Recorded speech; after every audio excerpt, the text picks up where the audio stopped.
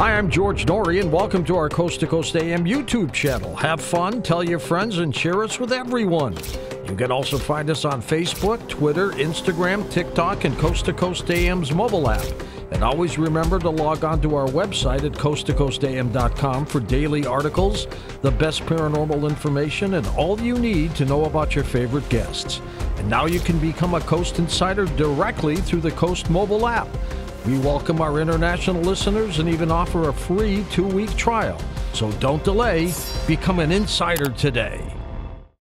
And welcome back to Coast. Dale Harder is an ex-NASA employee engineer, owns a couple businesses, H&H Research, HHR Exotic Speakers. He's been in the UFO field for more than 45 years, has had regular visitations by E.T. Craft. He is an officer for the Cleveland Ufology Project. That happens to be the oldest UFO club and MUFON group in the world. He is what is called an experiencer and has worked with most of the known names in ufology. Welcome to the program, Dale Harder. Dale, it's good to have you here. I'm looking forward to this story. Hello, George. How are you? Nice to hear your voice again. I'm fine. And thanks for having me on the show. I'm looking forward to this. Hey, tell me about some of your companies. HHR Exotic Speakers. What is that? Well, about 14 years ago, I went commercial with a product we developed. Actually, I have 7 products, and it makes some of the most exotic speakers in the world. They're based on a principle known as the Walsh Principle, which was a patent from 1968. And I spent, about 45 years or more working on that principle to bring it to fruition, and we've certainly got it to the point where it's pretty acceptable. How exciting. Now, do these speakers, are they used sometimes in concerts or just in the home? They have been used in a myriad of applications. They're not really for concerts, but they can be used in studios for mastering of records and tapes.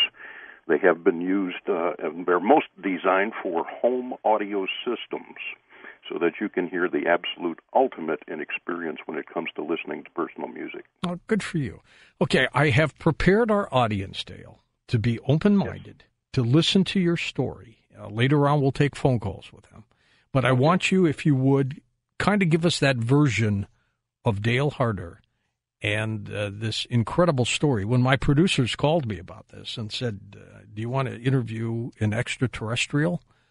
I went, yeah, okay, we'll give that a try. But tell us the story. Well, you probably don't remember meeting me, George. We've actually met at least 3 times.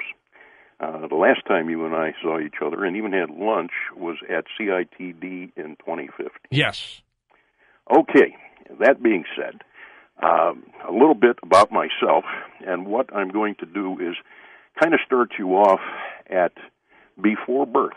And we're going to take a few teasers there, which we will elaborate on, of course, hopefully as we go through the process. Okay. So the first thing probably that I could tell you is that I came into this world having full memories of where I was before that, what I did, who I was, and why I came. And so I went through a rather unusual beginning and birthing process, and so that's kind of how I started. Was it a reincarnation, Dale, or something else? No, it actually, if you will, I remember probably the funniest aspect is being on a craft with my people and them kicking me literally out the door as I got to the point where I was to leave. And what had happened was I had changed my mind, and I didn't want to go. I was afraid to come. I don't want to go to planet Earth. Yeah, I was afraid to come. So they kicked me out the door and says, "Listen, you volunteered for this. You went through all the training. You got to go." So, but so when I was born, I had this in my head. I remembered it, but I did go through a birthing process. I did take a physical form, human form, because you cannot survive here for a length of time or any length of time as a true Pleiadian. Their physical vibrations are just too high, and our vibrations on this planet are too low. And you came in then as a birthed little baby, right? Yes, I did. And through that birth process, I was actually, when I was born, and they didn't keep good records of that, but I was about 3 months of age. I was given up for adoption and left on the doorstep of Catholic Charities Organization. No. Yes. Okay. And there was a short note with me that said my first name, or my name was David Larry. I had no last name. And it also said that I was allergic to milk, and I had to be given goat's milk.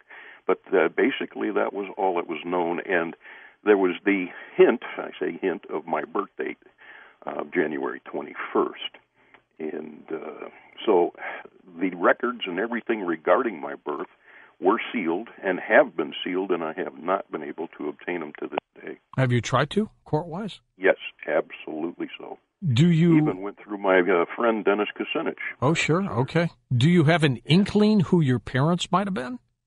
Well, not completely. No. Okay. There was only some conjecture into that, so I'll just leave it at that for this point. Now, that's kind of how I entered, and it was a little bit unusual. The fortunate part was that the mother and father that raised me, a wonderful family, my mother could not have children, and at the age of 21, she had to have a full hysterectomy, her and my father were just married. So they really wanted a child, and lo and behold, they came along, saw me, and love at first sight, and one thing led to another. And they treated you like their very own, did they not? Absolutely treated me as their very own, raised me with extreme love and attention, and told me the truth from as early an age as I can recall of who I was and where I came from. That I was not their child. But that didn't mean anything. But little did they know where you really came from. Well, they were soon to find out. Yeah. How did that happen? How did you tell them, and then how did you, like you said, you were born with it, the knowledge of this, but when did it really hit you? I was born with those memories, but of course I couldn't, until I was a little older, could not articulate that.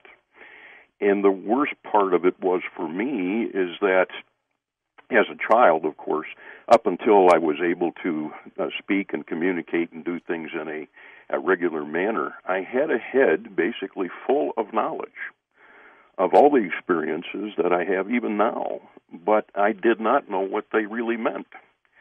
So my entire life has been growing into the knowledge and the experience. How old were you, Dale, when it really hit you that you are from another planetary system? Well, until I finally accepted it, you mean? Yes, that's a good point. I was 56 years old when I finally accepted the truth. Pretty a late bloomer After then. A lifetime of people telling me, people coming up to me that I'd never met, coming up to me and telling me, "You're not from here," and they knew it. But so that's how it kind of started. I find it fascinating that your race of extraterrestrials are the same that have visited Billy Meyer, the fellow out in Switzerland. Yes, indeed, the Pleiadian, yes. Do you know him?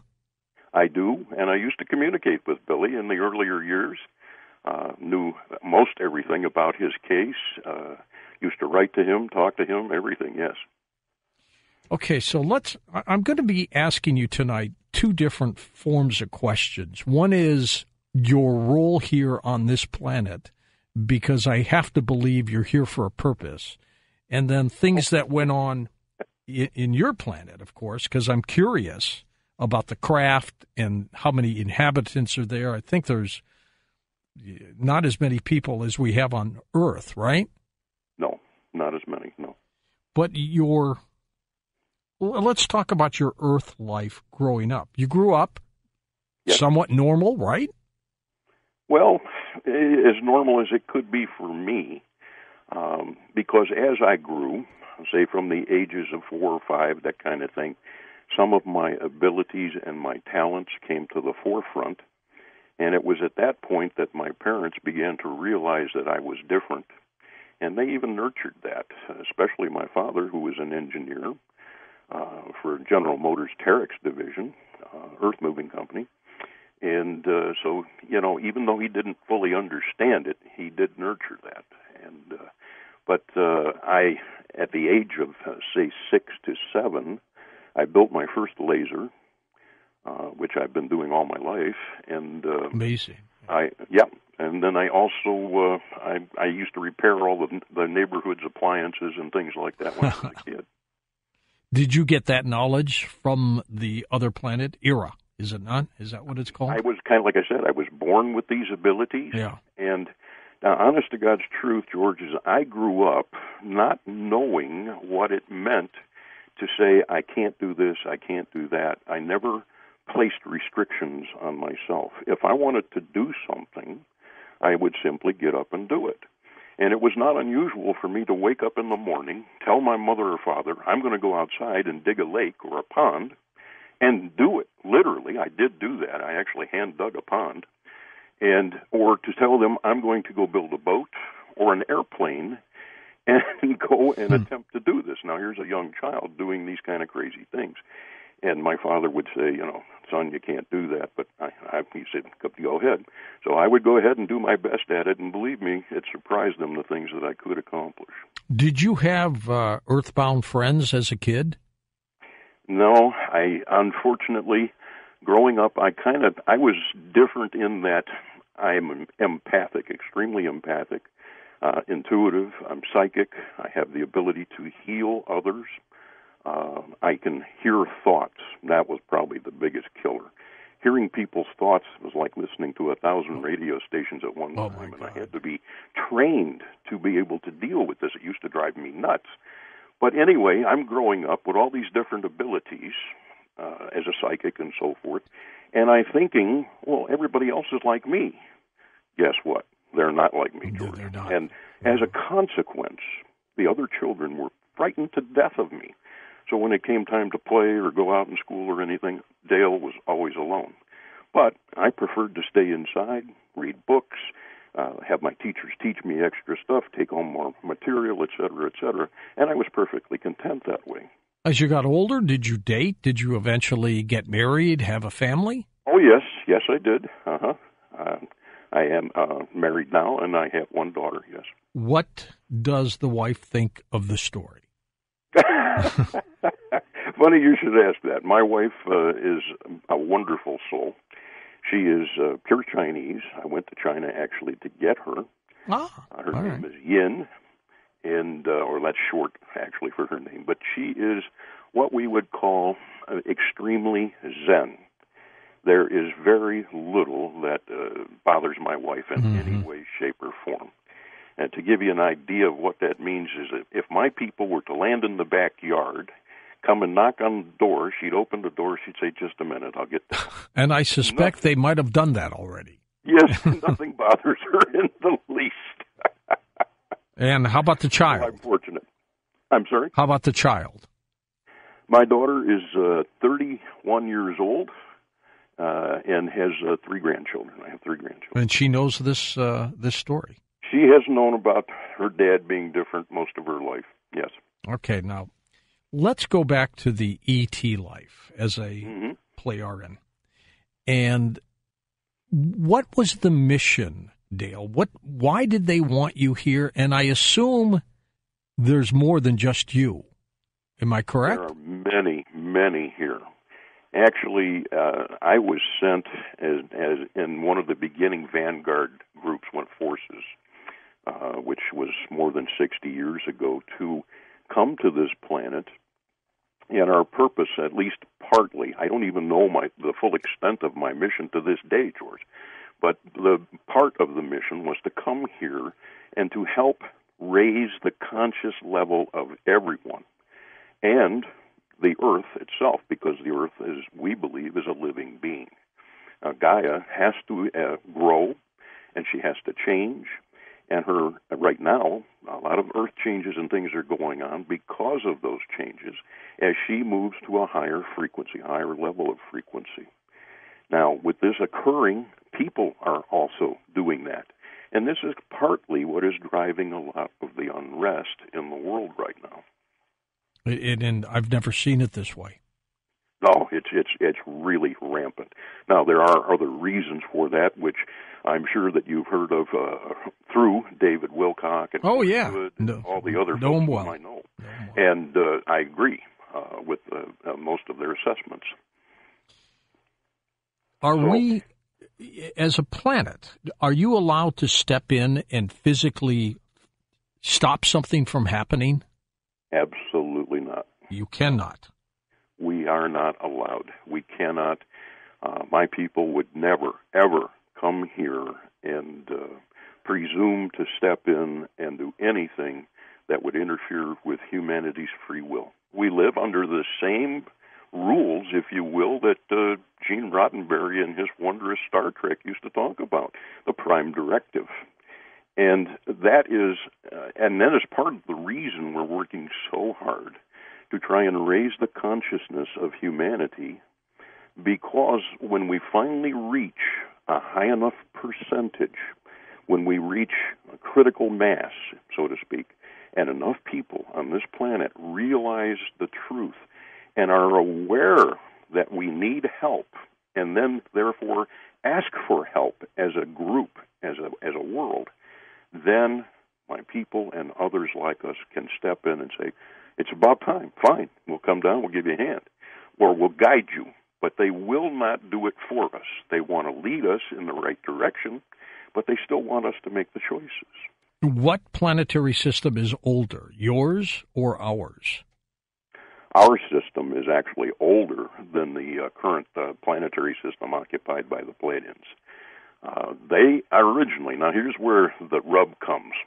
You know, a lot of people will say, oh, the Pleiades are too young for people to come from that area. Because the stars there are, you know, maybe hundreds of millions of years old, not even a billion. The 7 major stars of the Pleiadian system, which are blue giants, most of them, and then there are more than 200 other stars in that system, in that cluster. So those planets and star systems are a little bit older. But originally, Pleiadians came from the system of Lyra, constellation of Lyra, migrated from there to escape 2 things. 1, wars and things like we're having now, and 2, to come and establish a new world with more peace and things like that. So some of them left, and they migrated for years, and they finally found the system of the Pleiades where they found suitable planets. Dale, of course, is an ex-NASA employee, but he's an E.T. Is that fair to say it like that, Dale? I mean, I'm not being condescending, right? Well, I mean, most people probably don't look at it that way. I'm not the kind of an E.T. that people would think when you say that, because I look just like everybody else. Although my brothers and sisters are very, very similar. They are human, and that's part of the reason why they have such a concern over us and our planet. They feel partly responsible for us, and they are worried about us. Do you believe in, and does the entire planetary system out there believe in God? Well, we don't look at it quite the same way as it is done here on Earth. We believe more in what is called the prime creation, which is a creational energy and so forth. But to say that there is a God or isn't a God or anything like that wouldn't be a fair thing. As we evolve and our frequencies get higher, what tends to happen is that we begin to see things completely in a different light. And so some of the information which has been somewhat hidden from humanity becomes more apparent. Well, let me ask you this, Dale, too. I mean, are you in constant contact with the other extraterrestrials? No, I am not. There are many times when I am on my own, most of the time, in fact. However, when I do have the opportunity with focusing on love, focusing on intent, and focusing on gratitude, and so forth. When I go out to call my brothers and sisters, literally, I simply go outside, look at the stars on clear nights, and it does not even matter when it's clear or not. And I call them. If they are of mine, they will show up. And so they have all different kinds of methods of showing up. Most of the communication is either verbal, which I hear in my head, or they can also do a physical as well as a verbal or a telepathic, if you will. One of the things that most people will get to see, and a lot of people have been here with me and witnessed these things, is they do what is called what we call a flash bulb. And you see a lot of people trying to use the lasers and so forth. I do use lasers once in a while to communicate, but only under very careful conditions because those things are quite dangerous. They could be, sure thing. I simply would not use them at all if there was ever an aircraft anywhere in the sky. But during certain hours here, the aircraft and things are shut down and the skies are pretty clear and quiet. So they come at particular times and they keep a schedule. They really do. But they will do what is called a flash bulb. And if you are out there and you ask to see them, you'll see something in a dark area of the sky and it just goes off looking exactly like a camera flash, where there generally is no star. And that is one way that they get your attention. Now, if I use the lasers to communicate and talk back, I might make a flash around the area, never at the ship, and they will flash back. Now, you know if you flash a laser out there at something that flashes at you and it flashes back 3 or 4 times in response to your flashes, stars, satellites, meteors, things like that don't do that. So at that point, it becomes pretty obvious that there's something going on. Well, what do their craft? What does a craft look like? Most of the time, the Pleiadian craft these days, they tend to be what they call the light craft. They look like beautiful glowing spheres. They may have color, either blue, orange, sometimes a golden, and most of the time, too, they're like a xenon white, like a xenon strobe, if you will.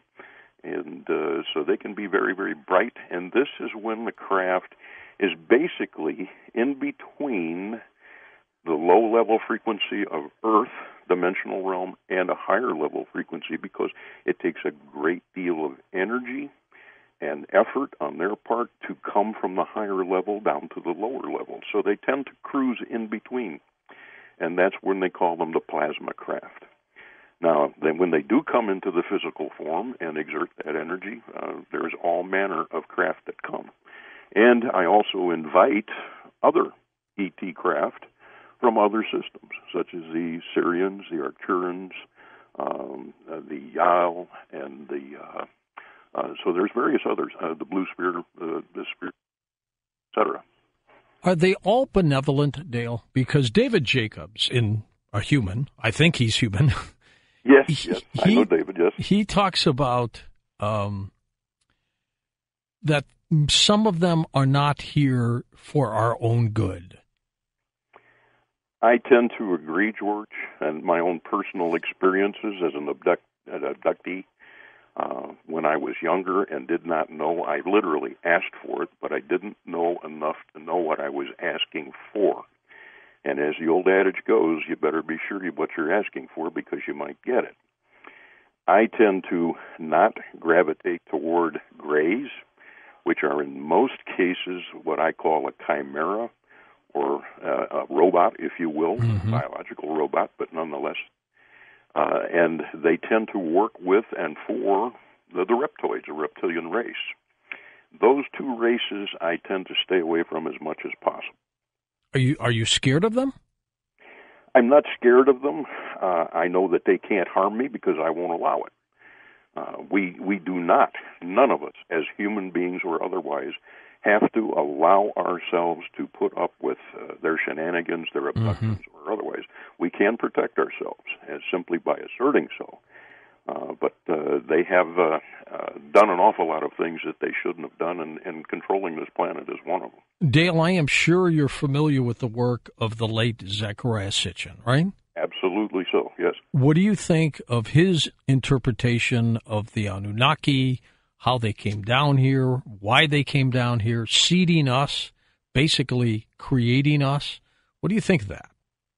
I think that the Anunnaki exist. I believe that they may have had a hand in the biological soup, if you will, that makes up the current humanity.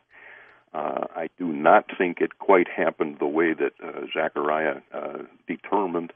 I believe that the information that he got and some of the things that he had determined by the Sumerian writing was tainted. And I think that that came basically from people who would wish to spread disinformation. So the source that you get is only as good as the material you start off with. Now, I think that he was used and to spread some of that disinformation, unfortunately. Why, after 50 years, are you coming out with this? Well, there's a reason. It's time, I guess.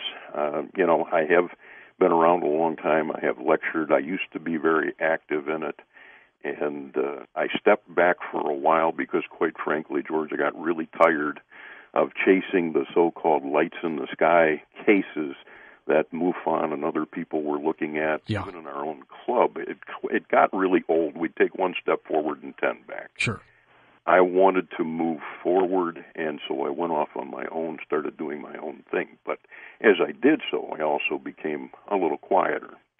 Now, like I said, after 56 years, I'm now 62, and I finally realized who I was and what I was. I became much more active. And at this point in time, I think the planet, I think people, everyone needs to step back and take a look. Now, I don't advocate at all that anyone believe what I say. That is not my goal. My goal is to help people to do, and that is to pull their heads out of their cell phones, to pull their heads out of the sand, take a look around and research for themselves the truth. If they can do that, they may find that they have been led down another path that they shouldn't be down. And therefore, the truth will come out. So we are in soft disclosure already. And so many people, especially Dr. Greer and a few others, are working toward that. We all are. As a species on this planet, what do the ETs think of us? What do the ETs, pardon me? What do they think of us? Think of us? Us being humans. Oh, well, they think of us in a very loving and kind fashion. Those that, like I mentioned, that are here to help humanity. But we're such a warring group of people, Dale. Well, all we do is fight. Part of that is the fact that we have reptilian DNA within this physical body. We have been bred this way, and we actually have 12 strands of DNA with only 2 strands being active. Now, within the last 200 years alone, our DNA has changed by more than 7%. If you go by the theory of evolution, that should have taken hundreds of thousands of years. Maybe millions. Somebody. Yes, indeed. And somebody has got to be doing something with that, messing with that. Now we're getting to the point where it is becoming obvious that humanity has capabilities that are starting to bloom. And this is one of the things that frightens so many ET races to death, is that we're so unpredictable because we have such a wide range of emotion. And emotions are the one thing that a lot of races do not understand, cannot comprehend. So they're here, they study it, they understand it. Would planet Earth be considered one of the gems of the universe? Absolutely. It is rare within its own right, but life in the universe is the norm, not the exception. I believe that if you were to check, that you would find at this point in time that we have discovered more than 3,586 exoplanets, and over 2,091 of those are planetary systems, with 603 of them being as multiple systems with multiple suns, very much like the Star Wars showing the trinary system. I used to tell my science teachers, Dale, when I was a kid, that there were other planets out there beyond our solar system, that there was life everywhere, because I said everything's the same in the universe. This soup that we're involved with in this planet, if you find the planet that's got its right temperature, it's got water, you're going to have that formula for life, and it's going to start again. And he used to tell me, Mr. Strobe, God love him, he used to say, no, George, this is it. We are it in the universe, and that's it. And I went, no, there's many others. And this was beyond high technology. I was right. Yes, absolutely right. You knew within yourself, within your own heart, within your own soul, you knew the truth. Everybody really, truly knows the truth. The problem is that they've been duped into believing the wrong things for so long. It's time to shed that veil. It's time to open their eyes and to see. And anyone who wants to open their eyes to see the truth can do so. That's kind of like the teachings that Christ was trying to tell us. Those that have eyes and ears, you can hear and see. The rest of you, we'll couch it in a little bit of a metaphor so you don't quite get it unless you're ready. Then we don't break the free will thing. And that's all pretty much what it was about. Dale, what's the message? What's the message that you would like people who are hearing you tonight to say, wow, I learned this, or he told me this? What's the message? Well, the greatest message that my people, myself, anything that I could pass on to people would be learn to love one another, be tolerant of each other, be forgiving, be open, all right, to new experiences, because when you love each other, when you serve one another, you're serving yourself. And that is what my planet, what my people, that's what we live for, that's what we do. There's no such thing as lying and hidden thoughts where I come from.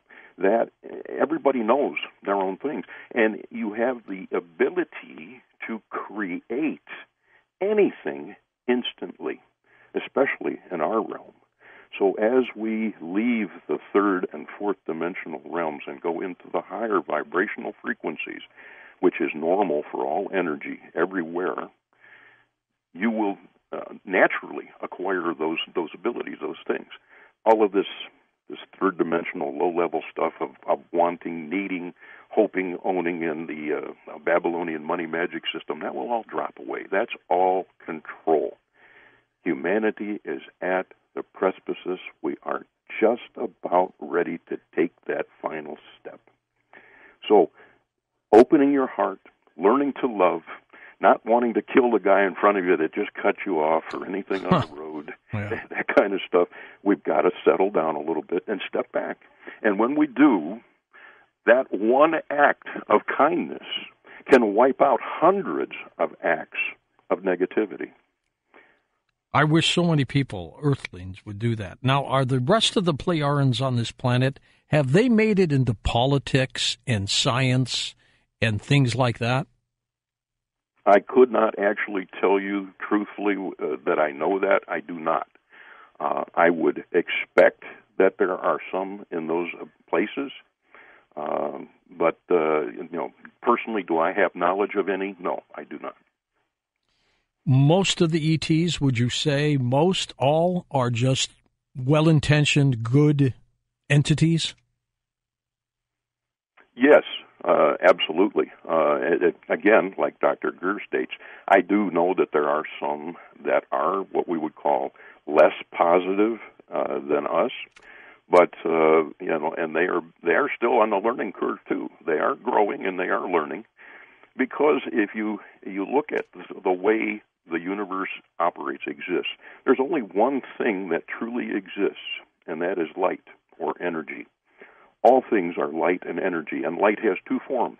It's either at rest or it's moving. When it's moving, it's light. When it's at rest, it is the physical stuff we call matter, your desk, your table, your chair, your cup. That's light at rest. And that's why Einstein's equation works. E equals mc squared. Releasing that energy, turning it into light, releases that tremendous energy. So we're all moving toward the goal of becoming light again. Now, if you remember the movie Cocoon. I love that movie. That movie, that made me cry many times, in fact, both of them. But when they pulled their skin off and they glowed, that's the way our people look. That's our natural thing, is at high energy level. And they're people of light. They're beings of light. We love, we feel, we even have sex the same. You know, we certainly don't have, but we don't get hung up on licenses and marriages and all of that kind of stuff. How long can you live? The average life of Pleiadian is between 1,000 and 1,200 years. Wow! And that's Earth years. When you die, what kills you? Old age or some disease? You literally get to the point where you move on, or you may even ascend to another realm, another higher level. Up next, we're talking about global catastrophes, pole shifts, and some strange things going on with extraterrestrials. Gianni Noto, that's his last name, Gordon James Gianni Noto. He's been with me before. He's an attorney, contractor, ET contactee, and Gordon James, of course, had many childhood UFO and ET encounters. Saw his first UFO back in 1964, a 1-mile diameter mothership launching 3 saucers over San Juan, Puerto Rico harbor. He had his first vision of a pole shift in 1973. He realized the pole shift could also bring open contact with ETs, and here he is back on Coast to Coast. Gordon, how are you, sir? Oh, I'm doing really well, George, and I'm so pleased that you invited me back. It really means a lot to me because I have such respect for you. Well, I'm looking forward to this. And what have you been up to over the past couple of years? Oh my God! Well, I'm still working as hard as ever to be in contact with ETs and get information. And I've become very close friends with Nancy Leader, and we talk every single day, sometimes several times a day. And I really have an immense respect for her, and I've been able to help her not only with discussion of the answers to questions that are asked by the public, but also personal things and stuff like that. Let's go back to the beginning, Gordon, about the ET contactee. What happened? How did that happen? With me? Yeah. Oh, it started when I was 5 years old. It was a nice summer day, and my father was away, and my brother was a baby, and I was 5, and she said she was going to take a nap. So I went into the bedroom to take a nap, and all of a sudden, about 3 adult extraterrestrials were standing there and said, "We're going to take you with us for a big meeting." And when they took me, and I'm not sure of the details. I mean, after all, I was only 5, but I can imagine that it was something dimensional. And I found myself that I was an adult, and we went to this 3-day meeting somewhere, and it was about a planet, and everybody was so unselfish and kind, and had big white auras, and it was incredible. And I came back, and I woke up, and I went in the bedroom, and I told my mother, I said, "I've just been somewhere for 3 days." She goes, "That's not even possible. You were dreaming." And I said, "No, I know the difference between a dream." And that's when I first realized that things that were happening to me, when I explained them to other people, I wasn't necessarily going to be believed. Did they have a plan for you? Well, I discovered, I'm a very old soul, and Janet, who I said, the extraterrestrials put Janet and me together after I asked them to do that, and I was very specific. She had to be 6 feet tall and blonde, reddish blonde hair, blue eyes, half Scottish, half Scandinavian, sees UFOs, psychic, loves animals, especially cats. I mean, all these details.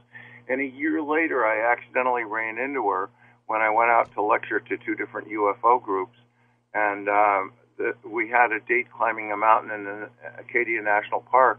And the next day I went back and I said, "Get all your stuff, you're moving in with me." And that was 27 years ago, 27 and a half years ago. That's amazing. Now, Nancy Leader, of course, was one of the first to talk about Planet X, channeling through the Zetas, of course. What's the latest with her? Well, it's really interesting because there's a movement from behind the scenes, I guess you could say, to make sure that this comes out one way or another.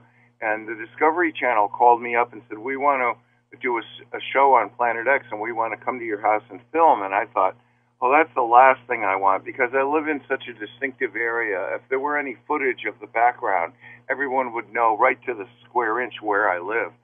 So I said no. And they asked Nancy if they could come to her house, and of course everybody knows where she lives, and so they went there. And this show was on the American Heroes channel, a 1-hour show, and she was on first, and in the middle, and at the end. It wasn't, it wasn't everything that she would have wanted or that I would have wanted, but because they do these clips and they interview various people and they mix it together. But it definitely came out that Planet X is real. She's in touch with extraterrestrial humans called the Zetas, and this needs to be told. So this is big news, really, if you think about it, that it was on a major channel. Gordon, are you still practicing law, or you? No, I kind of retired. After I was in Connecticut, I realized I didn't like most of the lawyers, and the mob had taken over in Connecticut, and everything was crooked. And I said, why am I inside with people who are violent and argumentative when I could move to Maine and work outside with my hands and have clients who are actually happy to see me? So that's what I did 32 years ago. And I was able to buy this mountaintop, and I've got 34 acres at the end of the road, no neighbors, 34 acres of blueberry fields, and I look out at 300 islands sparkling in the Gulf of Maine. There's 3,000 altogether, but I see about 300 from my front yard. And I'm 2 miles back from the ocean, and I figure this is going to be an island at pole shift. And on land, I've got turkeys, bear, moose, and deer, and in the water, I've got every fish, including lobsters and crabs. So. And since you brought up pole shifts, where do we stand with that right now? Well, we've been waiting for the other shoe to drop for something to happen now. Nancy had originally said that there's a schedule, she called it out of 10. So 10 out of 10 is pole shift. 9 out of 10 is like total destruction from volcanoes and earthquakes and tsunamis. And 8 is massive social change. And 7 is where I first started when I was first on your show in 2010. That first Japan was going to be shattered, then the New Madrid fault would go off, then a tsunami would overwash all of the UK. And, of course, that hasn't happened yet. And the Council of Worlds, which is 1,000 unselfish extraterrestrial races working together, is on the fourth dimension. They're trying to slant the whole thing, and the whole thing is the battle between, I call it the final battle between good and evil.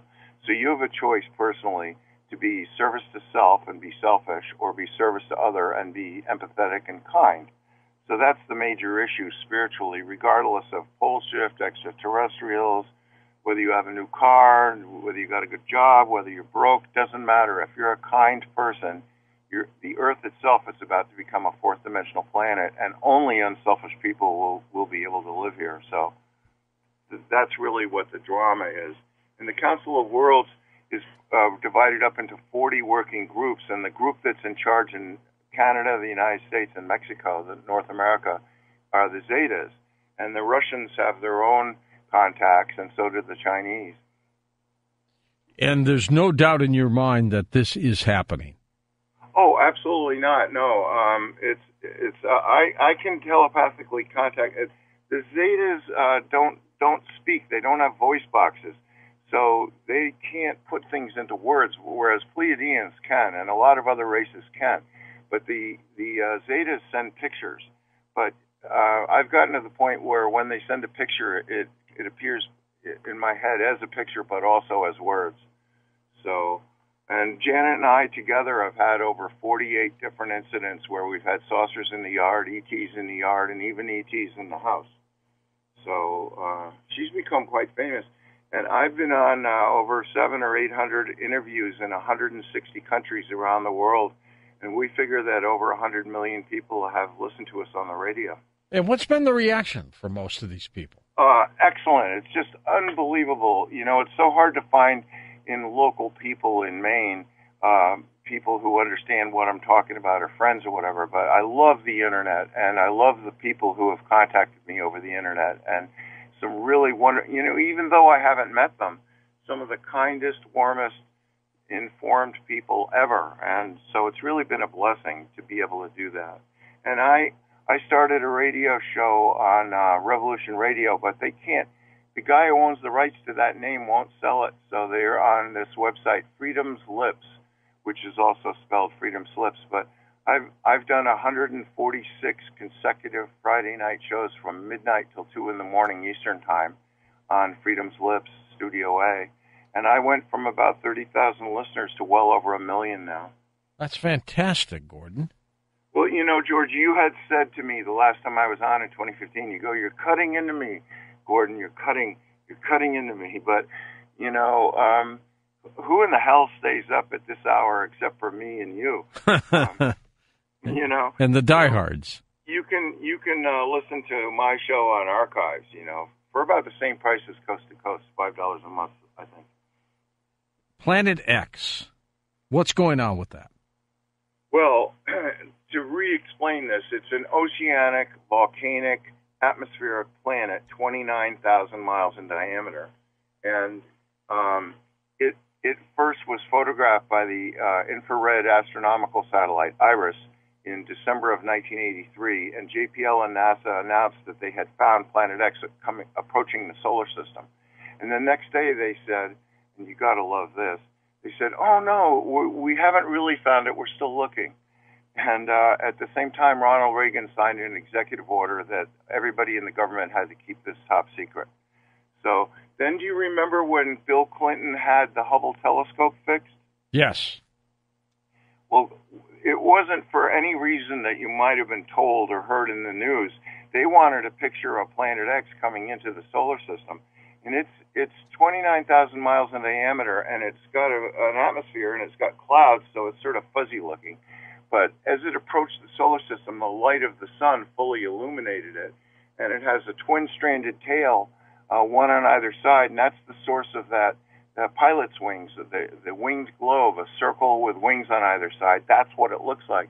So once they fixed the Hubble and they focused it on Planet X, they took this picture, and it was on the internet because they put everything from Hubble on the internet, and people went, "Oh my God, that's a picture of heaven!" And immediately NASA took it down, but by then so many people had copied it, and you can look it up if you're a listener and you want to see this picture, and you can see why people said that. It's this glowing city with a huge circle in the center and buildings stretching out on either side. That's what it appears like. That's why they called it the picture of heaven. But that's the first actual regular photographic picture that was taken of Planet X coming in. And it entered the solar system in 1999, and then it came around the sun going clockwise as seen from above, and the Earth and all the other planets go counterclockwise. And as I've said on your shows before, and if you want me to mention it more in detail, I will, but gravity pushes, it does not pull.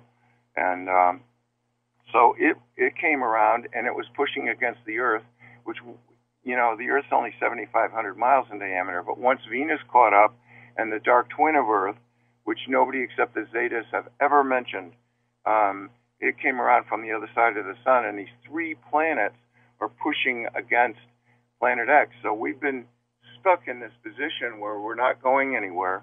And I know you've had people on your show talking about crop circles generated from the Earth, but these are clearly generated by extraterrestrials, because the symbol is a cup with three balls in it, and outside the cup, at the base of the cup, is a huge ball, and that represents Planet X trying to get by the dark twin of Earth, Venus, and the Earth.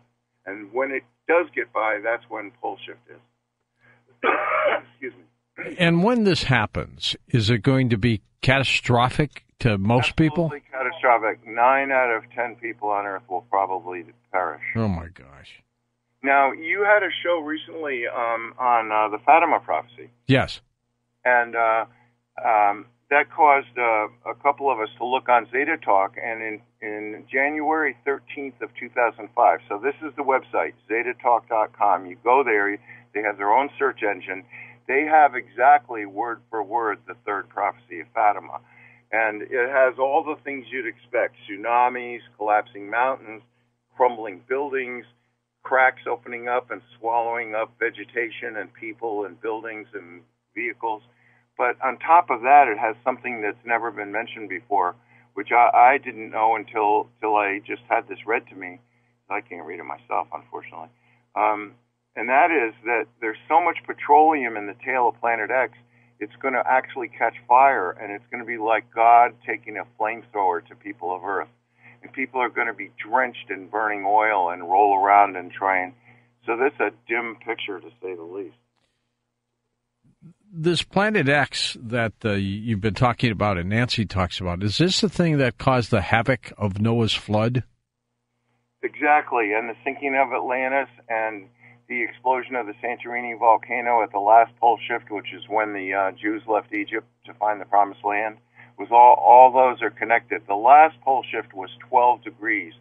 The North Pole moved from Greenland to the Arctic, and this one is going to be 92 degrees. And what happens is, it's hard to picture for most people because they think magnetic pole shift, if the poles are going to flip. No, that's nothing at all. This is an actual geographic pole shift because the granite crust floats on molten iron. So as it comes closer, the North Pole of Planet X is going to grab the Mid-Atlantic Ridge, which just under the water is like a huge iron bar, and it's going to go from below the ecliptic to above the ecliptic. And as it goes, the North Pole of Planet X is going to pull the Atlantic Ocean up over the North Pole. Now, the North Pole is the North Pole of the core, and nothing changes the core and nothing changes the North Pole. But it's going to pull it up and slide it over the North Pole and then let go. And when it does let go, the new North Pole will be Recife, Brazil, the eastern tip of Brazil. How many people, Gordon, do you think are in the know on this? Millions, because it's clear that all the leaders of most of the countries, I'd say 95% or more of all the countries, read Zeta Talk. And it's interesting because there's a website where Nancy takes questions from the public. Now, she started this in 95, and she takes questions from the public, and then she asks the Zetas, they give her the answer, and she types it out. Lately, we've become such good friends that she usually reads it to me to find typos, but also we discuss it before she puts it on the web. But that's where you go to read the questions and the answers is poleshift.ning.com. And there's over 40,000 pages of questions and answers on zetatalk.com because they get moved from poleshift.ning.com to zetatalk.com. And so there's all kinds of diagrams, there's safe areas, there's every question, and you can ask a question yourself, but she has no tolerance for anything. All right. There's always been talk, Gordon, that we cut a deal with ETs in exchange for some kind of technology. Have you heard that? Well, it's there were several groups, and it's just like every third dimensional race and even fourth dimensional race, there are the good, the bad, and the ugly. And the government, unfortunately, made agreements with selfish ETs. They didn't realize that till later, but so the unselfish ETs had only one choice, is that's to contact everybody individually. But like I was saying, we're supposedly in the 7 of 10, but the 8 of 10 is massive social change, and so the Council of Worlds has been working very hard to educate and open this up for everyone before it happens. So the date is known. They say the date has never changed, the month, day, year, and hour. They know it, but they're not telling us. And so we have no idea when this is going to happen. So those of us who have been focused on this could happen at any minute once Planet X came around the sun, have when's the other shoe going to drop? But it doesn't seem to be. But on the other hand, there does seem to be, in a subtle kind of a way, a massive social change going on the planet. And one of the things that I notice the most is people are really becoming aware of the selfish cabal and the globalists who want to control everybody. And, so I think that, some people say, well, the answer to that is populism. Well, you could have any kind of a government if it was benevolent, But right now, it's trying to have massive social change so that everyone has a chance to make a decision for themselves. Do I want to survive?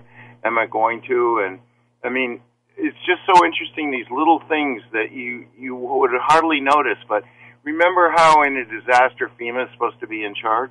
Yeah, well, we saw what happened during Hurricane Katrina. Yeah, well, guess what the president just did? He signed an executive order taking FEMA off of being in charge, put the Department of Agriculture. So why would that be? That's because we're going to have to move millions of people from the southeastern United States and the West Coast and other places, and they're going to seize open farmland and move people there. They're not going to have to. They're not going to be in prisons. They're not going to be there for the rest of their lives. They're just going to be there until all of the dust settles, and then they can see what's left and move to where they want to move. So, there's little things like that happening. Like, for instance, Nancy, if you looked up Nancy Lieder on Wikipedia, the most awful things you could ever imagine anybody saying about anyone were described. But recently, somebody went through and changed all that, and now it's all highly complimentary. And if you do a Google search for her or for me, she's like almost at the top, or if not the top, and I'm very close to the top. So if somebody likes what I'm saying, and at the government levels or the powers that be levels, and they're trying to change the order of this so that people get good information. And so I'm very pleased to be able to try and help people with this, because you can survive it. You just can't give up. If you give up before you start, of course you're doomed. Simply. So on poleshift.ning, there's a part of it that says post your Planet X pictures here.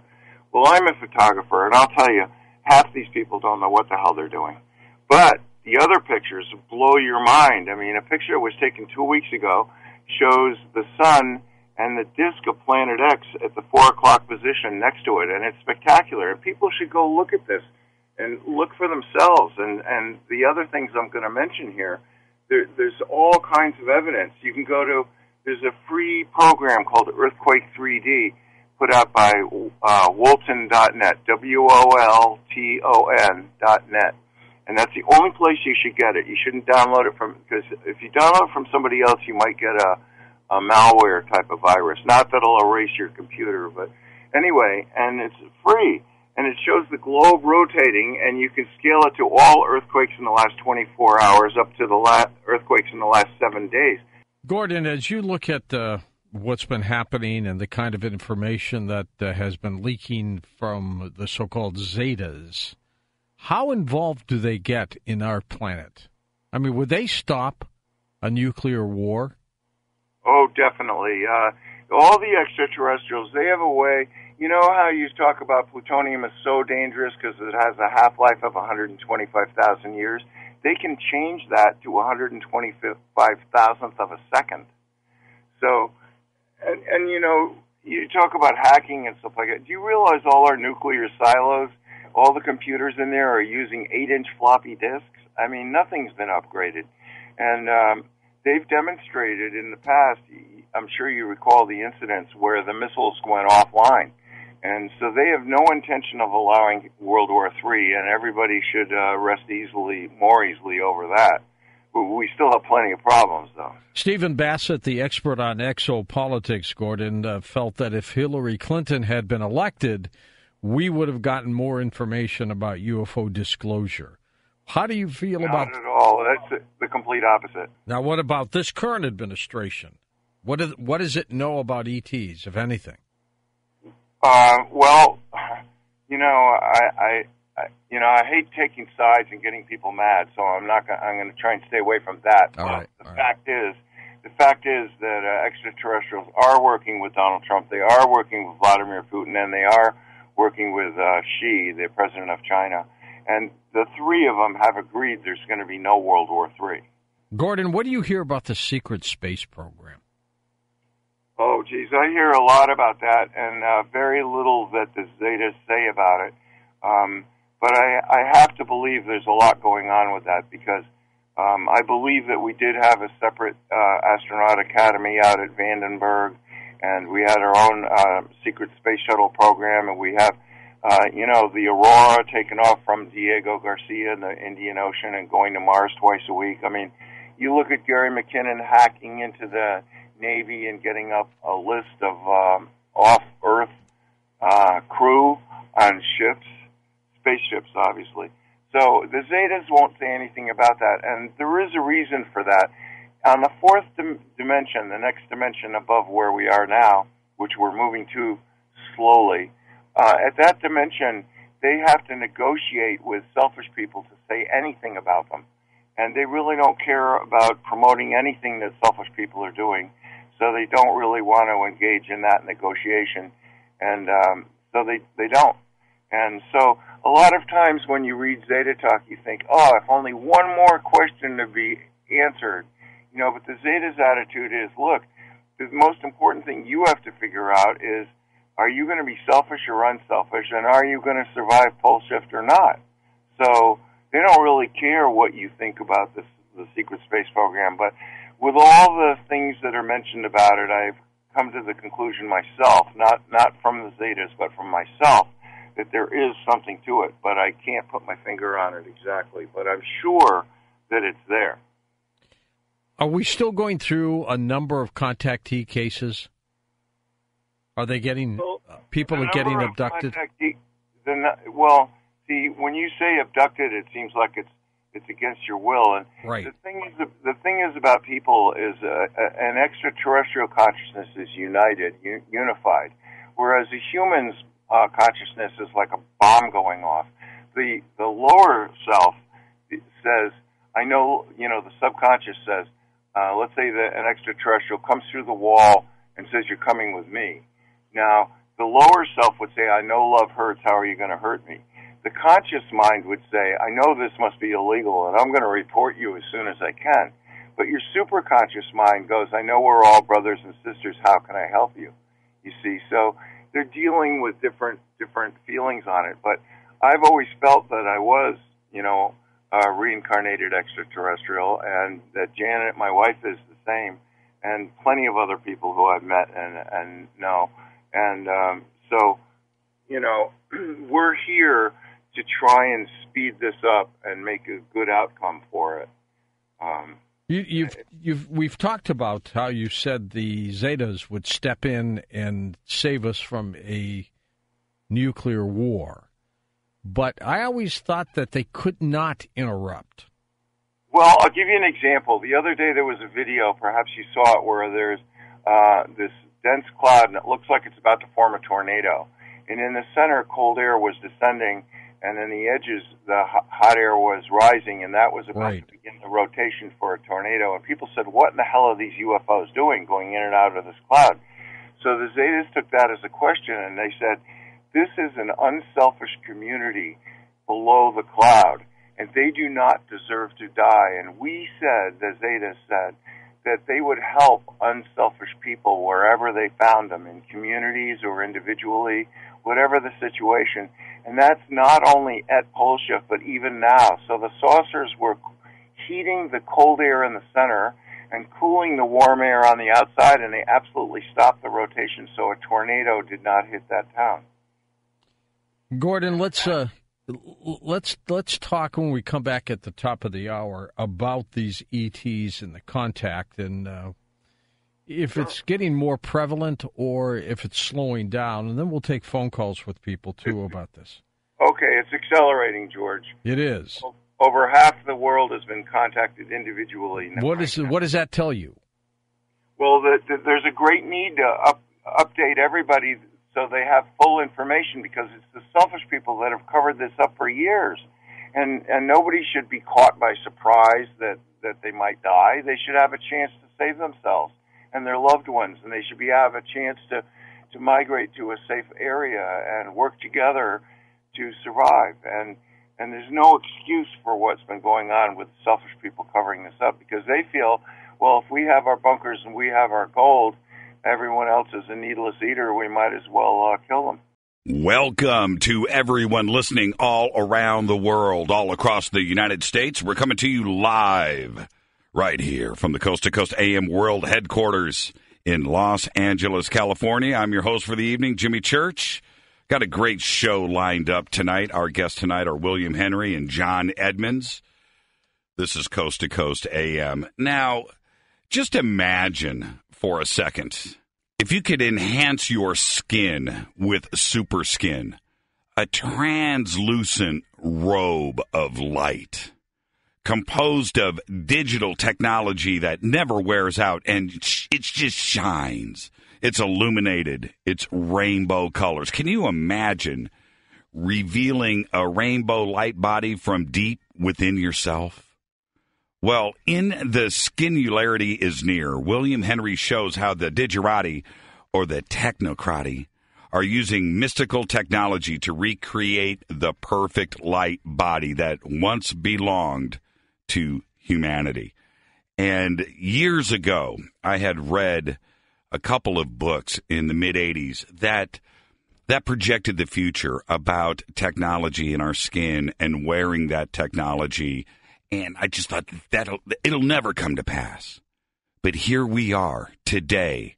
Technology is here. The skingularity is one thing. The singularity is another. And they're both converging on themselves. Tonight, William Henry will be talking to us about that. And our first guest tonight is John Edmonds. And you remember the movie Poltergeist. We all do. And once in a while, you move into a new house. And you get your things there and you kind of walk around and you wonder, who was here before? What's going on? And you wonder about that movie Poltergeist. And you think, could there be something strange going on here? Now, I purchased, my wife and I, a new home about 5 years ago. And the one thing that I didn't want to do at the house was like ghost hunt. No, I didn't want to know. And if anything was going on at the house, let's just leave it lay. Let's let it go right there. I don't need to know. Well, John Edmonds and his wife purchased their dream ranch in the mid-'90s, just south and east of Phoenix, Arizona. And it wasn't, imagine it not being a poltergeist, but aliens. And that's what was waiting for you when you moved in your furniture. And that story will be next, right here on Coast to Coast. When I come back, John Edmonds is here. But first, the rules. Twitter is live to my left. Follow me on Twitter at JChurchRadio. It's what you want to do, at JChurchRadio. It's an interactive thing. I follow it throughout the show. Any comments to myself or to a guest, I'm going to see it. If you make it good, it might make its way right here. He's a therapist with more than 25 years of professional practice working with family, addiction, crisis stuff, the mentally ill, forensic, PTSD. But he is the owner of the Stardust Ranch, and it's the home of the Hopeful Hooves. It's a horse rescue facility for abandoned, starving, or severely abused horses. Now, the Stardust Ranch is located in the Rainbow Valley, just south and west of Phoenix, Arizona. But it has been the strange location of UFO and ET encounters. Such events include many close encounters of the third kind with flying saucers, black triangles, gray alien beings. He's got video, he's got photos, he's got alien artifacts, he's got blood and tissue samples. They've all been collected and analyzed for a number of years as physical proof of the events as they occurred. I would like to welcome to Coast AM, John Edmonds. John, good evening, sir. Hey, good evening, Jimmy. Thanks for having me back on Coast. John, I got to tell you, and you heard my intro tonight, that's exactly how I look at you, sir. You know, you go and you get your dream house and you're walking through with your wife and your family and you're excited. And then things are not what they seem.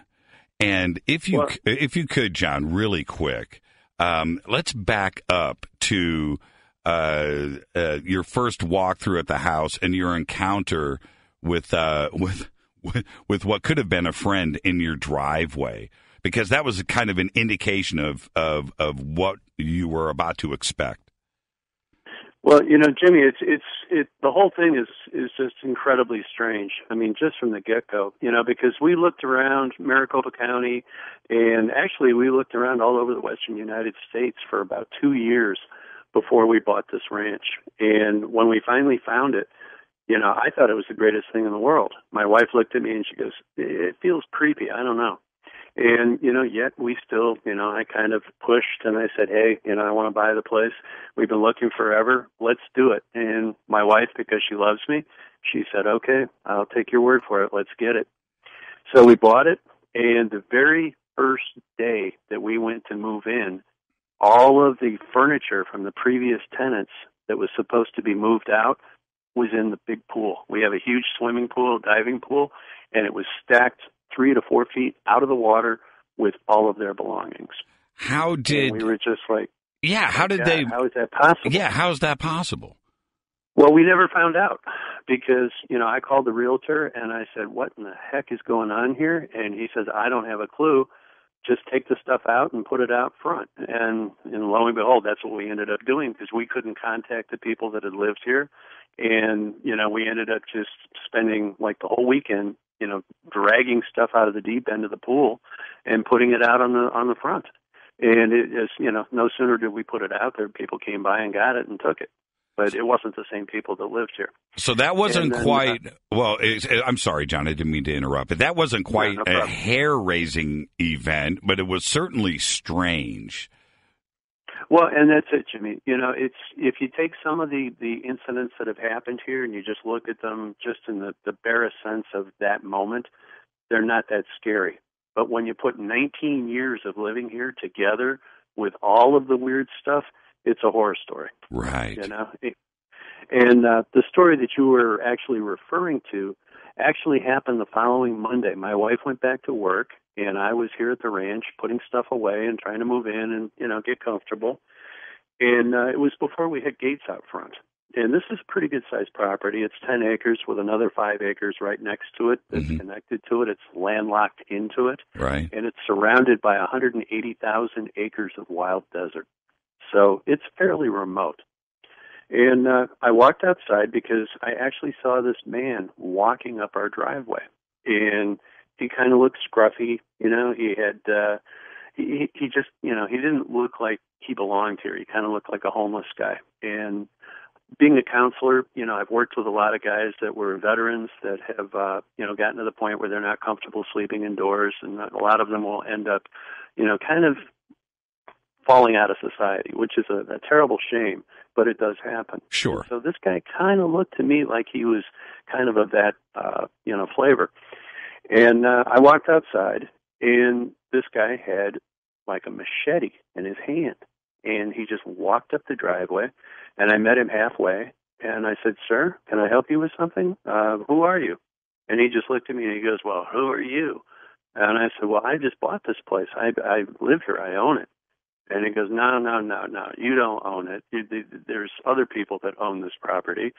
And I said, well, what are you doing here? And he says, well, you see that building behind you back there? And I said, yeah. And I said, that's going to be our tack room. And he goes, well, that is where I live. And I looked at him and I said, well, do you have things back there? And he goes, a few. And I said, well, do you want to go back there and get your stuff? And he says, well, I live here. Why don't you just get your stuff and hit the road?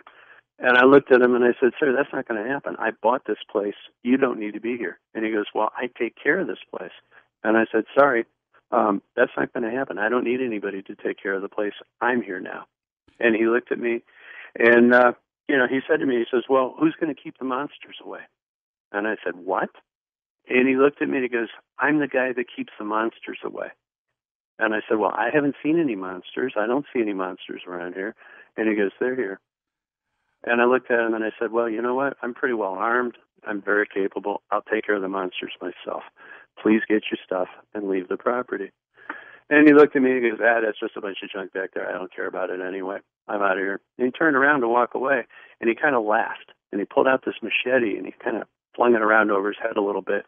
And he says, you're going to be really sorry. You're going to be really, really sorry when I'm gone.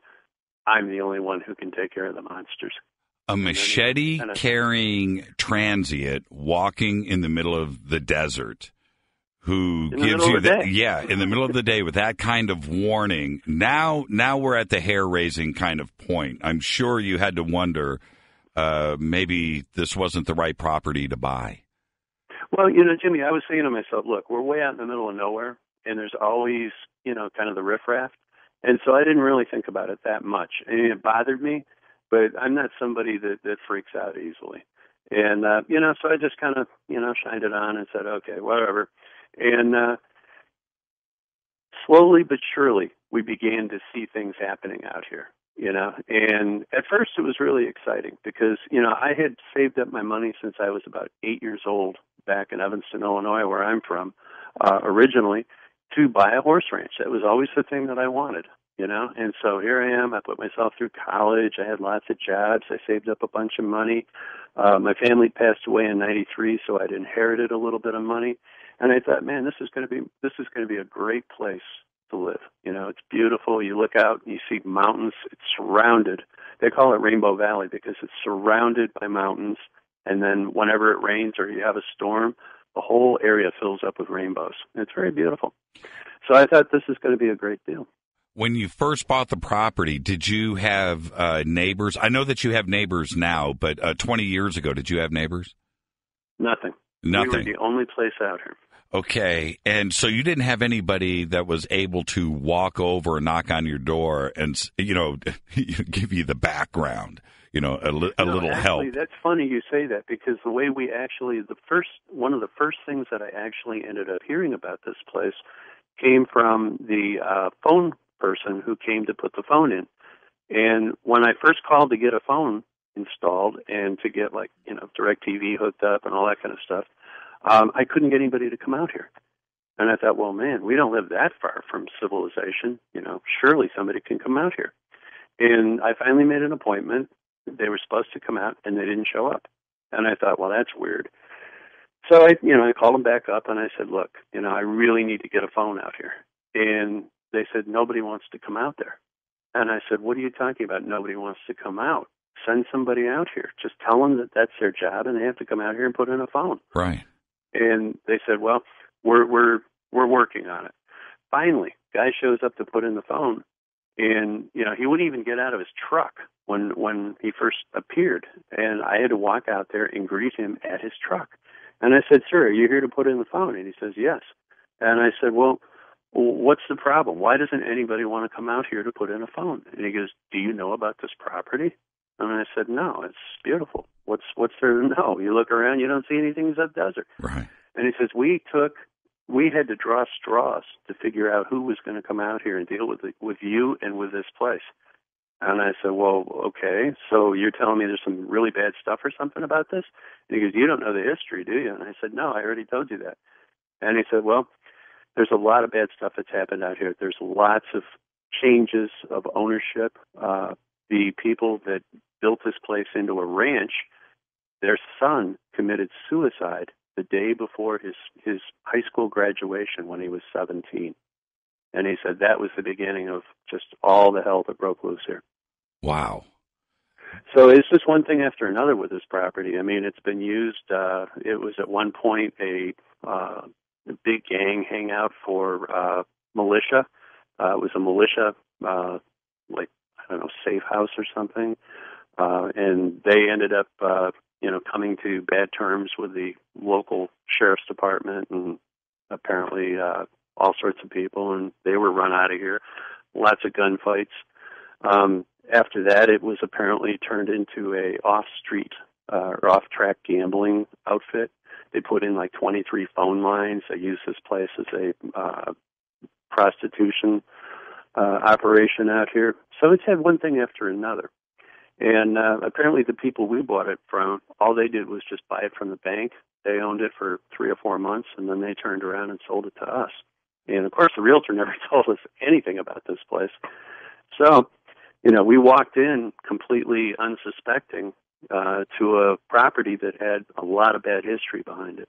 How long was it from your conversation with the lineman for the county, right, the phone guy, and your first experience outside looking across the valley at the lights? How much time went by? Maybe 2 or 3 weeks. Okay, and nothing strange in that 2-week period, right? Not really. I mean, it was quiet at first. We were excited. We thought it was the greatest thing in the world. Okay, so 3 weeks later, you're at the back of your property. Beautiful night. Everything is going great. And then you see something off in the distance. What did you see? Well, we started seeing lights. We call them orbs because they look like golden balls. and they show up in groups of 3, 4, 5 at a time. They're actually, we found out in retrospect that they were exactly the same lights and the color and temperature as the Phoenix lights. We had the video that I took tested by a company called Village Labs, and they were able to scientifically document that it is exactly the same thing. And so literally, we've been dealing with the Phoenix lights for 19 years. were you going out? Was this a consistent thing now that you knew that the lights were there? I mean, were you walking to the back of the property and just looking down to see maybe if the lights were there? And how consistent was it? Was it a nightly thing, a little light show for you? Well, what had happened was in between we got horses because when we first came to the property, we didn't have horses. And then what happened was that we gradually started acquiring some horses, and so we'd be out late at night watering horses, making sure they were safe. And the more time we spent outside at night, the more and more we started seeing. And we saw these lights anywhere from 2 to 3 times a week. For years on end. I have lots of video of it. We have lots of pictures. So it's been going on for a long time. I know some were orbs. Did anything start to define shape? The classic black triangle and, yes. and anything making noise? Well, we saw triangles. We have seen what we call wings. We have seen flying saucers, huge monster-sized flying saucers, the size of something like Phoenix Stadium. Incredible. And now, this is the thing, and this is what is important here. Were you thinking us or them? Because there's all kinds of military bases there. There's Air Force bases. There's things going on in and around Phoenix. So And indeed, we actually have the Goldwater military range that they use for testing, and it's called a gunnery range because they drop bombs and they do all sorts of weaponry out there. That's right. We thought about that, and we have Luke Air Force Base that's about 10 miles north of us, and we used to have another base that was south of us. So yes, you're right. There's lots of military out here. But I got to tell you, from what I've seen and from, the fact that I've been about 50 to 60 feet away from one of those black triangles as it lifted up out of the desert, I don't think they're military. This is one of the most incredible stories. I interview and research into so many different contact cases. And the story of John Edmonds and his wife out at the Stardust Ranch is one of the most incredible and documented ET contact cases out there. It's been going on for 19 years. I've talked to John about this quite a bit, and for the Coast listeners tonight, John, I want to kind of do an abridged version of events because it's 19 years of stuff. So let's try to do some rapid fire things. But one of the most interesting things for me is when you lost your dog. And you started to talk about this right before the break, and you had to go out and find your dog, which you didn't do. We'll get to that in a second, but you find something else. What happens? Well, Jimmy, what had happened was that I had a pit bull that had gotten loose, and she was kind of a stray dog anyway, so it wasn't that unusual for her to dig out or just run off and go have fun. And so I was concerned, but I wasn't worried to death. I took the Jeep. I jumped in the Jeep. I went south down Tut Hill Road, and I stopped, and I got out of the Jeep, and I walked down the embankment, and I walked up this little hill. And just as I got to the top of the hill, I saw a giant black triangle literally lifting up off the desert floor, and it got to the point where I was about 50 to 60 feet away from it. And all the hair on my body just stood up. And it wasn't because I was afraid. I was just kind of in awe. I thought, wow, this is really cool. And, it was weird because it felt like there was this electric, kind of just static electricity all over my body. And then I started getting this weird metallic taste, like I had pennies or something in my mouth. And I thought, wow, I got to go home and grab my video camera real quick.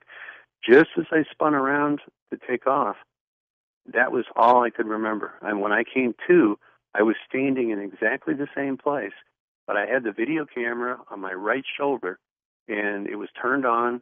but all I had on it was noise. It was just making static, and there was just, white noise on the actual video screen. And it was like 2 hours later. You hear reports. You hear reports of black triangles. You see them on TV and video, but now you witness it for yourself. Was it a point where you just went, okay, all right, they're not crazy. This something is going on. Well, yeah, that's exactly what I thought. I was just like, okay, what is this thing? I mean, is it a military craft? Is it a UFO? Is it from, an alien world someplace? The weird thing was totally silent, and the color of it looked like graphite. It was like a black, but it had like these little flecks in it of like silver or gray. But I didn't see any lights. It was totally silent, and it was huge. And this was about a year and a half before the famous Phoenix Lights incident, wasn't it? That's right, exactly. That was March 11th or 13th or something of 97. Right. Yeah, well, this was before that. And did you find your dog? Yeah, my dog actually just cruised home. She got home before I did. like a good dog should. Exactly. And now I want to jump forward a little bit. You've had many encounters, probably more now than you can count, of direct interaction with some grays. And we'll get to the dark part of that in just a bit. But how soon did you start to make contact with the grays from the triangle incident? And did you make a connection between the close encounters with the grays, with the other lights and the triangles and things that were flying around your property? Oh, and we also have the Brillo men, and we'll talk about that too. Yeah, the whole thing, it was weird because things were just starting to happen in succession. And what had happened was that after that event, and we began to, again, we were seeing the lights in the sky all the time, but what really, really started to shake up our world and rock our world in a real bad way was the fact that we started having horse mutilations, and we started having dogs that were killed. And we called the Maricopa County Sheriff's Department, the Livestock Board. They came out, they investigated. And these were not, like horses that were killed in any nice way. And we never heard a thing. We live in a very large brick home, and it is absolutely silent inside. You can barely hear like a police car when it goes by. It's so well insulated. And so we never heard a thing. And I would go out at night and I'd walk around half the night and I wouldn't see anything. And then I'd come back in the morning and find this stuff had happened. And it just broke my heart. Why do you continue to live there, by the way? Well, I'll tell you what, we got a lot of money in this place. And, part of it's I'm stubborn, and part of it is the fact that it is almost impossible to move when you've got, such a big property and you have so many horses. We have had as many as 100 rescue horses here at a time. Currently, we have 19. And, it's not easy to just pick up and move. We would love to move. Sure. But I'll tell you something, and if there's time, I'd love to get into this, and that is that we flipped this whole situation upside down because it has gone from a horror story to something that is amazing because of a gentleman that came into our lives, and that man is a healer, and he is healing everything here at the ranch, and on top of that, he is using what you're going to hear very quickly here about these stargates. He's using the energy from those gates for healings. And so we're going to turn this place into a healing center. And I think you should. I mean, there's something is going on there, and it's probably been going on there for hundreds and hundreds, if not 1,000 years. There's some kind of energy center there. That's why the aliens are here. That's exactly right. I think that's why they're here. Well, I want to talk about the Brillo men, and I was just sitting here thinking, the Brillo men happened first, right? Well, I call them kind of consistent. I want the audience to understand. I kind of named them the Brillo men. I apologize. True. I don't want to make light of this because it's actually pretty creepy. Off in the distance, in the dark, you started to see things moving around out there. Tell us about that. Well, I tell you, we started to see what looked like they literally look like those SOS pads or the wiry little things that you use to clean pots and pans with. Brillo pads. Yes. Yeah, and we would see these large human-looking shapes, and they would be made out of what looks like Brillo pads, and they would be walking around out in the desert, and amongst them you'd see these dust devils that look like the little tornadoes, and the tornadoes, the little dust devils, would go right through them without affecting them at all.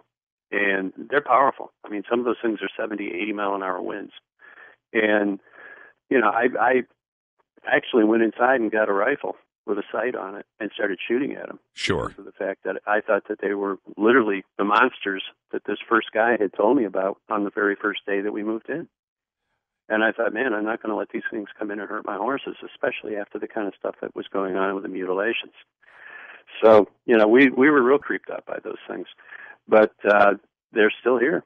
We still see stuff out in the desert all the time. So did you ever go out and see if you had actually wounded or killed one or look for blood or body parts or anything like that?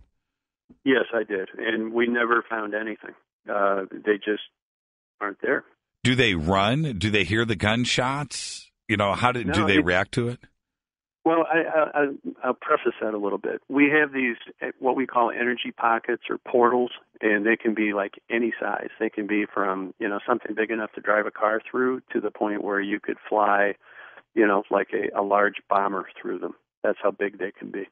And, in fact, we have pictures of some of these energy portals and pockets that are on the property, actually on our website. Did they start to, and this is what kind of freaks me out, did they start to get closer and closer? They weren't afraid of, rifles and guns and the fact that you were armed and defending yourselves. They were, closing in on your property. Well, that's it. I mean, they actually literally just don't seem to have any regard for any kind of imminent threat at all. I tried yelling at them. I had a couple of dogs that ran out there and tried to, bite them, and nothing happened. They just keep coming. And you need to protect your family. How are you feeling personally at this point? Because things were about to actually go up a level and get a little crazier.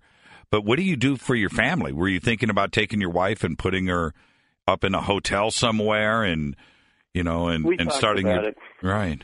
We talked about it. My wife gave me hell for a while because, when things started happening, she kept saying, see, I told you this place was bad news. We shouldn't have bought this place. Look at what's going on. We're not safe here. We got to move. And I'm like, honey, I don't know about you, but unless you got a spare $1 million that I don't know about, guess what? We're here. We're going to fight this one out. And, besides, for me, I'm from Chicago. I'm from, the Midwest, and we don't just give in and give up and walk away. That's right. We stand our ground. And, the more and more that went on, the angrier I got about it. And I just got to the point where I said, you know what? This is my property. I paid for it. I'm an American, and I have a right to be here, and I'm staying. And this is, for me, this is when, if it can't get worse, it certainly did. And again, I don't want to be cavalier or make light of this, but things like eggs are being eaten out of the refrigerator, right? And when you hear something like that, you want to blame your roommate, you want to blame your wife, she wants to blame you. Things like this are starting to happen inside of the house, and then it goes to another level. What happens next? Well, here's the thing where it starts to get really, really bad, and that is that we literally started seeing gray alien beings in our house. And literally in bed at night and literally seeing them show up in the bedroom. And not just one, but threes. Always, 2 or 3 of them at least. And they're not friendly, guys. I mean, Coast listeners, these little gray aliens are not friendly. They definitely have an agenda. And, I need to say something, and that is 1973, I was hurt in a real bad car accident. I had a real bad skull fracture, and it affected my physiology a little bit. And so I'm not subject to the fear paralysis that most people fear or feel when they are in the presence of these gray aliens. They run that stuff on people, and people freeze, and they say they're terrified because all they know how to do is just lay there and breathe, right, and let them do whatever they're going to do. That doesn't affect me. I keep a baseball bat. I keep an aluminum baseball bat under the bed, and I keep a samurai sword right next to the bed. And these little buggers were not expecting somebody that was going to sit up all of a sudden and take them on and actually fight back. Was your wife seeing the exact same thing as you were? She was totally unaware. She absolutely experiences the sleep paralysis or the, just the frozen, can't remember anything, brain wipe kind of thing. She knows that she has seen them. She has seen certainly the tissue. She's seen the body parts. She has seen the body fluids, and she's seen, all sorts of pictures and everything else since then. So, she knows it's real. But the thing about it is when the actual experiences happen, they can do anything to her they want to, and in fact they had. And that was the part that was the worst for me, was because of the fact that these creatures molested my wife. What's the warning? Well, John, what's the warning that you get that something is about to happen? Is there a temperature change? Is there some type of electromagnetic static in the air? What goes on? Or do they just appear without warning? Pretty much they just appear. They have certain parts in our house that they seem very attracted to. And, one of them was the master bedroom bathroom, the sun porch, which is about 1,200 square feet, where we actually have our dogs. That is actually the location that I killed one of these creatures with a samurai sword. And that is where I ended up when I pulled the samurai sword out of the body of this creature. I had a piece of tissue on it the size of a big grapefruit. And I took that off and I put it in a container and I put it in the freezer until such time as I could locate people to talk to that I could actually get that DNA tested and get it analyzed, which subsequently did happen. What happened to the body? Well, Jimmy, when you have these firefights with these guys, if you don't take the head, they disappear. They literally just disappear. If you get the head, you get to keep the body as a trophy. Excuse me? Okay, let me visualize this. Okay, let me visualize this for a second. Samurai sword hacks off an arm. What happens? They disappear, and the whole thing disappears. The whole corpse or body disappears, including the arm. But if you behead, I'm just trying to visualize this, and again, I'm in the dark in the studio, and I'm kind of doing a batting practice motion with my arms. So I'm imagining a beheading, right? A left to right or right to left swing, right? Am I explaining this? Am I visualizing this correctly? And you behead, then what happens? Head falls off, body stays. And then what do you do with the body? Well, at that point, it's a question of how big is your freezer? Right. I have 3 of them. You have 3 freezers or 3 bodies? Mm-hmm. No, I have 3 freezers. with stuffed with alien bodies? Well, I'm not even going to go there. Okay. I'm just going to tell you that there have been numerous testing done on the fluids and the tissues. Dr. Levengood was the person who actually did the testing. We got a preliminary report from him, including micrographs, and then what happened was suddenly he became very fearful, and he stopped talking about the whole thing, and he never released the entire report. All we have is the very first part of it. Several notable individuals from the UFO field contacted him to try to get the rest, and he just wouldn't release it. And then the next thing we know, suddenly he was dead. It's one of the most incredible stories that you're going through up at the Stardust. And we're going to be up against a break, and I want to thank you for coming on tonight. And we'll get you on again for more details on this. But before I let you go, What is going on today? I mean, have you had contact this week or last week? Is this still ongoing? Well, yeah, we have contact, but see, what's really interesting about this is that subsequently from the incident that I just described, I got real serious about trying to get some support, and so I started reaching out through different various emails and on the internet to people, and lo and behold, we actually started getting people that were from off-world that wanted to try to help us to try to get some control out here. And we actually ended up with a group of 7 individuals from different races that came here and sat in our living room, proved to us that they were from off-world, and they actually began to help us. And we're at the point now where we're actually organizing and inviting these individuals to keep coming back, not just to help us with what's going on here on the ranch, but to help us to try to put together some solutions for the world with worldwide problems. I want to thank you, John Edmonds. It's an incredible story. I want you to be safe out there, and you can go to Coast to Coast AM and just click on John's name right there, and you can make contact with John yourself. And there you go. Thank you so much, John. Thank you for listening to Coast AM on our official YouTube channel. I'm your host, George Norrie, and don't forget to visit the Coast Insider membership area on coasttocoastam.com, where you can access our past, upcoming, and classic shows. The Coast mobile app is now available for download on iPhones and Android devices. You can become an insider directly through this app. This is a great option for our international listeners, and new users will also receive a free 2-week trial.